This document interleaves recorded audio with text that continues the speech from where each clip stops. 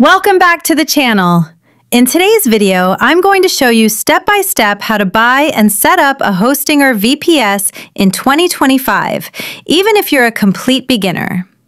Whether you're launching a website, running an app, hosting a panel, or building a project that needs more power than shared hosting, VPS is the perfect upgrade. This is a full beginner-friendly tutorial, and by the end of this video, you'll know exactly how to choose the right Hostinger VPS, how to buy it, how to log in, how to connect using SSH, how to install your panel or project, how to secure the server, how to manage backups and monitoring. So let's jump right into it. 1.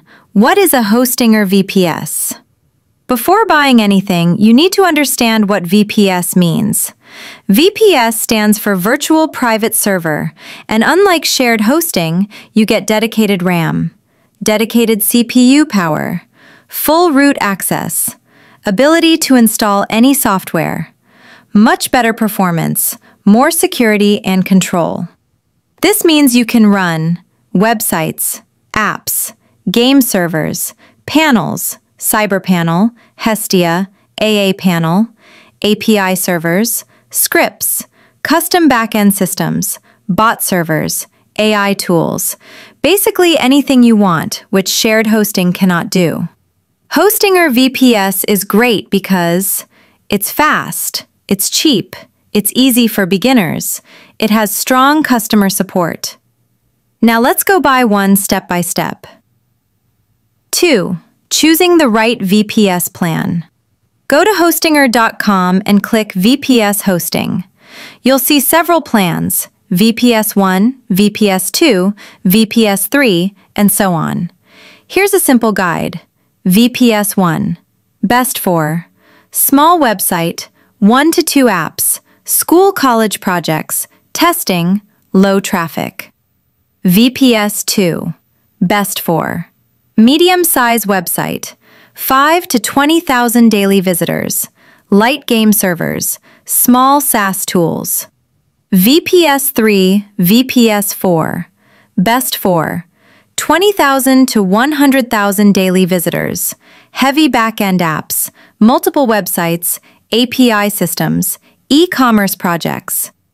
VPS 8, high level. Best for enterprise projects, high-traffic apps, anything that needs big performance. Most beginners should choose VPS 1 or VPS 2. They're cheap and powerful enough for learning and launching your project. Select a plan based on your needs and click Select. 3. How to buy the VPS. Now Hostinger will ask for email, password, payment method, card, PayPal, or local options. Choose any payment method and proceed. Important tip: Hostinger gives max discount on 12-month or 24-month plans. Once payment is done, click Start Setup. Your VPS is now created, but not yet ready to use. Time to configure it. 4. Choosing the operating system. Hostinger will now ask, select OS template. For beginners, choose Ubuntu 22.04, recommended, or Debian 12.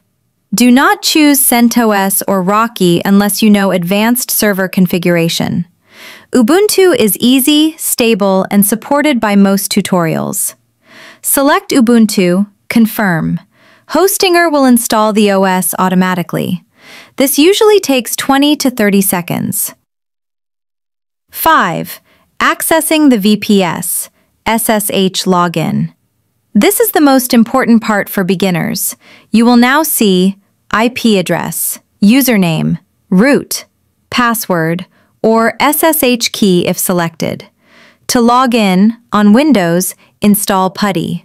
Paste the VPS IP, enter root username, enter password. On Mac, Linux, open terminal type SSH, root at your IPH, then press enter. It will ask for the password, paste it, press enter. Congrats! You are now inside your VPS. Everything you do now is full control, just like a real server. 6. First steps after login. Before doing anything, update the server. apt update and apt upgrade-y. This, checkmark. Updates security, checkmark. Installs latest packages, checkmark. Fixes vulnerabilities, checkmark. Makes VPS stable. Now install basic tools. apt install nano htop zip unzip -y. These tools help you edit files, monitor CPU, and manage folders. 7. Installing a control panel. If you're a beginner, installing a panel makes everything easy. Recommended panels. 1. CyberPanel, beginner-friendly. Supports websites, databases, emails, SSL, file manager, WordPress installer. Install CyberPanel. shcyberpanel.sh/install.sh. Then open http://UORR-IP:8090. aaPanel, super easy. Clean UI, perfect for beginners. Install aaPanel. Then open http://UORR-CP888. HestiaCP, fast plus lightweight, best for speed. 8. Hosting a website or app. Once the panel is installed, add domain, create website, create database, upload files, install SSL, connect domain DNS, a record VPS IP. For apps, Node.js, Python, PHP, upload your app, install required packages, run using systemd or PM2, connect domain, set up reverse proxy. Your website/app will now run from your VPS instead of shared hosting. 9. Securing your VPS. Security is very important. Run these steps. Change SSH port, nano/etc/ssh/sshd_config. Change 22, anything else. Then restart SSH. Install fail to ban, protects from brute force. apt install fail to ban-y. Enable firewall. UFW allow 80, UFW allow 443, UFW allow 22, UFW enable. Now your VPS is secure. 10. Monitoring CPU, RAM, and traffic. Hostinger gives built-in monitoring. CPU usage, RAM usage, disk usage, network usage. Inside CyberPanel or aaPanel, see live resource usage, restart services, clear cache, fix high load. If your CPU hits 100% regularly, time to upgrade plan. 11. Backups and snapshots, 1800 to 1900. Backups are super important. Hostinger allows automated backups, on-demand snapshots, full server restore.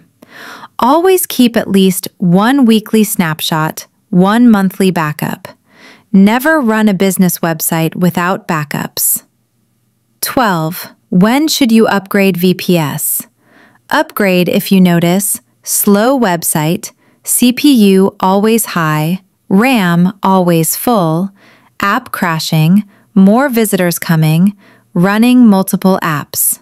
VPS upgrades take 30 to 60 seconds and don't delete anything.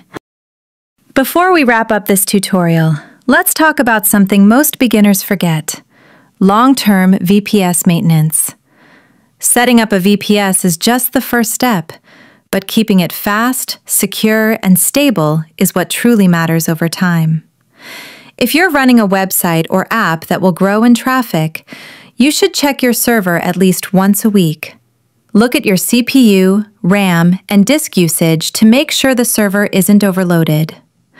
A VPS that constantly hits 100% CPU will feel slow, fail to load pages, and eventually crash during peak hours.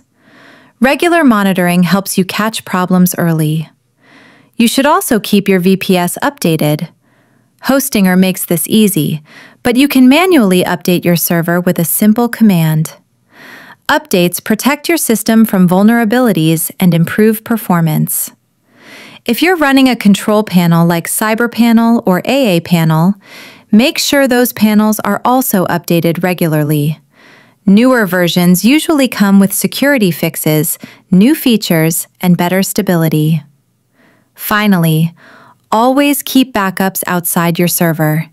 If anything ever goes wrong, corrupted files, hacking attempts, accidental deletion, having a backup means you can restore everything in minutes.